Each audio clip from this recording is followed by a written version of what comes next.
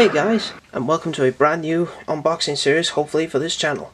Today I will be unboxing Doctor Who The Collection Season 18. This is of course a collection of the show's 18th season, which aired on BBC One from 1980 to 1981.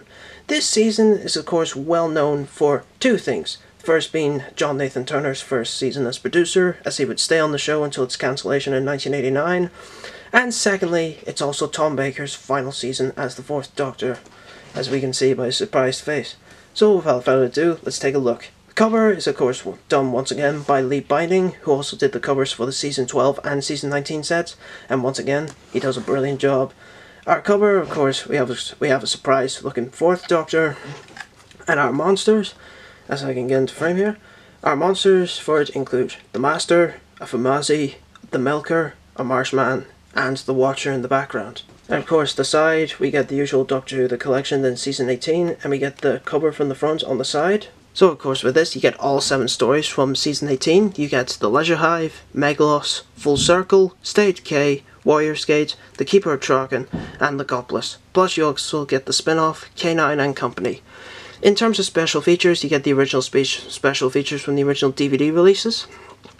And in terms of new special features, you get new audio commentaries for The Leisure Hive and State of Decay, new updated special effects for Logopolis, a new making of documentary for Logopolis, The Writer's Room, A Weekend with Waterhouse, Behind the Sofa, pretty much Doctor Who's own version of Gogglebox, but of course in these new installments, watching the episodes are Tom Baker, John Leeson, June Hudson, Janet Fielding, Sarah Sutton, and Wendy Padbury. You also get rare behind-the-scenes footage from Logopolis, new and rare archival interviews with Tom Baker, Matthew Waterhouse, and Ian Sayers, immersive 5.1 surround sound mix for Warrior's Gate, and of course, and the last thing, production archive material from the BBC archives. So of course, let's take a look inside. Opening up to reveal where the guidebook is located. It of course depicts a scene from The Leisure Hive, as you can see, an old Fourth Doctor, and of course the generator, and of course everything from Argolis. And of course when you open it, we see the Fourth Doctor in the cloister room, and of course there's of course the lovely booklet, and it also depicts a scene from, we also get a scene from Logopolis represented, where of course we see the TARDIS console room, and the Master's TARDIS here.